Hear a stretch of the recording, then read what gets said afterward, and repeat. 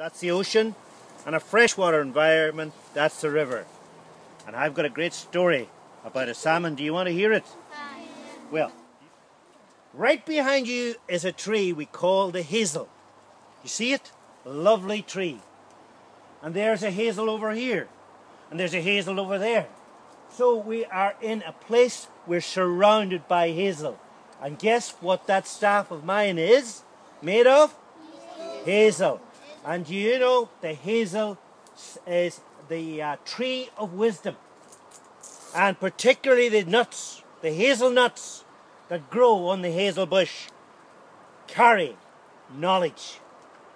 And this story is about what happens. Salmon is involved as well. Okay, so here's how it goes.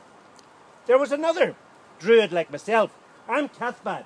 But there was a Druid called Fintan. And he was training a young fella like this here. Finn, when he was a boy. Finn, of course, grew into be a giant. As you know, the stories about Finn McCool and his fight against all the Scottish giants. Right? Up in the Giant's Causeway. You've heard of that, haven't you? Well, Finn was a boy too as well. And he had a Druid who taught him everything he needed to know. And the Druid's name was Fintan.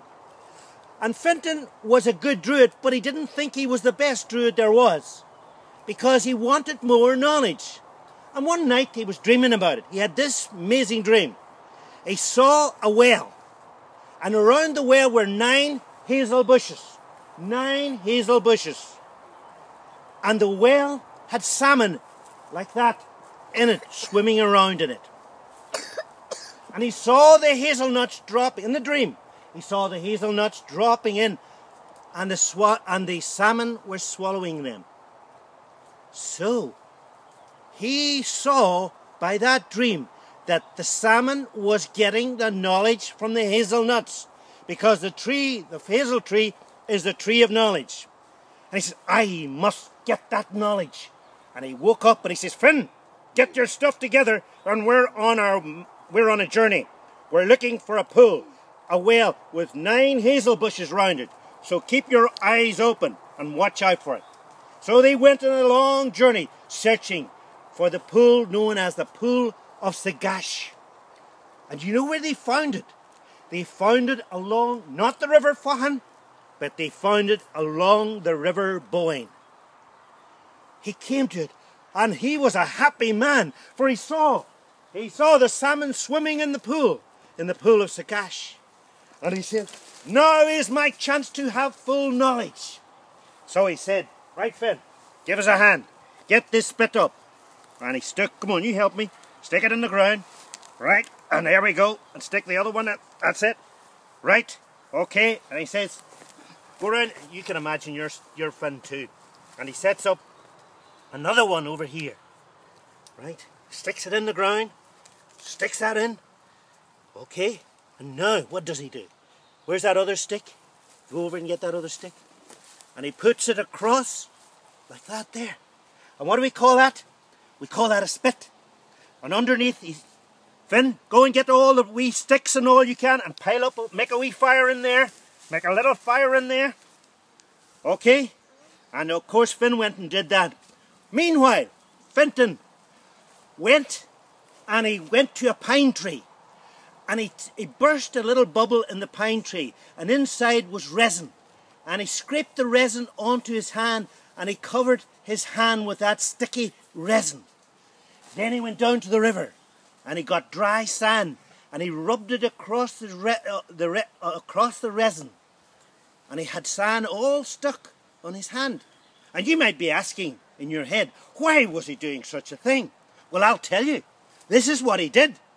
He didn't have a line, and he didn't have a fishing rod, and he didn't have the line to catch the salmon, because that's what he wanted to do, to catch the salmon. How was he going to do it? Sand on resin on hand.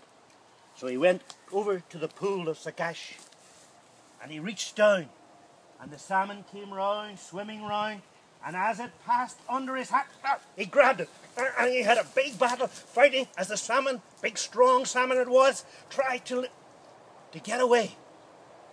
And you would think it should have slipped out of the hand of Fintan, because it would happen to you if you just grabbed any fish at all. It would slip away because they're very slippery. But he held on to it until the salmon stopped struggling, until it died. And then, what did he do? He went to the stick, this stick, and he pushed it through the mouth of the salmon, right down in through the salmon's body and out the other side. And then he laid it on top of the spit like this. And he said to Finn, I need this turned, so you keep turning the rod and the fish will turn with it. And so the salmon turned as Finn twisted it. And he said, now, Finn, I'm going off to go to the bathroom. I need to go to the toilet. I want you to stand there and to keep turning that spit. Hey, Finn, I don't want you to burn that salmon.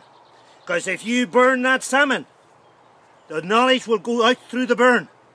Promise me you will look after it very carefully, because I'll be away about 10 minutes. And so Finn was busy turning the salmon. He did a good job. He kept turning it. Look, he did what he was told. But then all of a sudden, wasn't a buzzard like early this morning we heard the buzzard. It was a hawk circling them all through the clearing, up through the clearing. And Finn loved the hawk.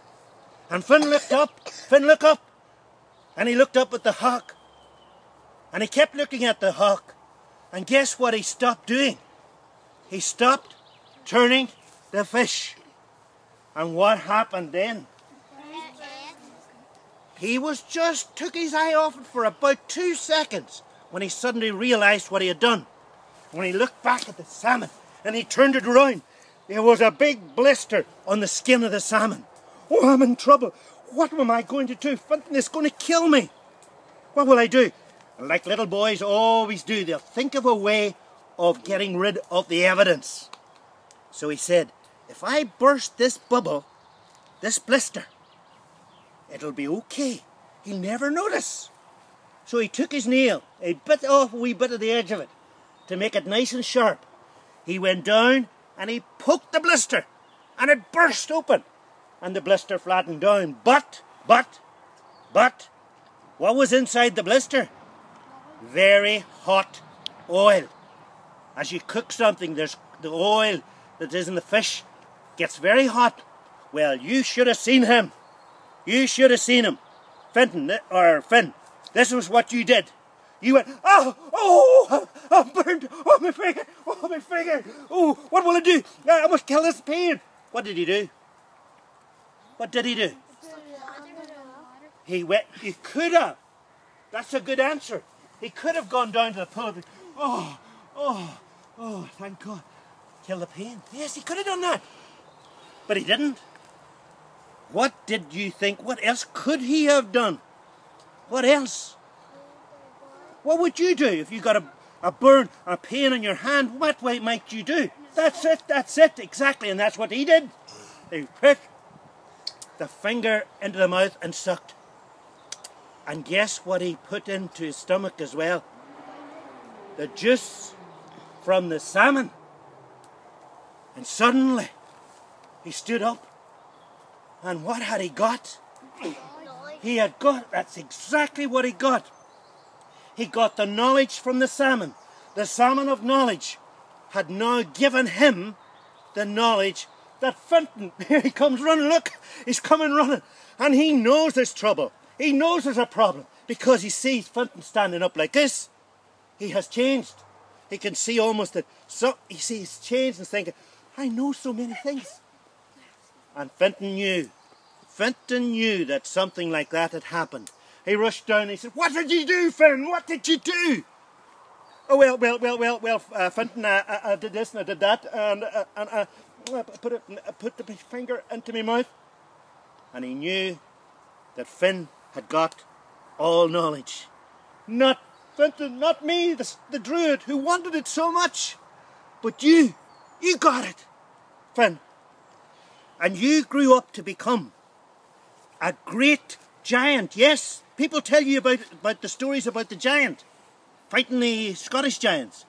But they never tell you the story or the fact that he became a shaman, a wise man. He became a shaman, a big druid that was full of knowledge. And that's how Finn became so knowledgeable, by eating from the salmon of knowledge. And that's how it happened. And that's the story.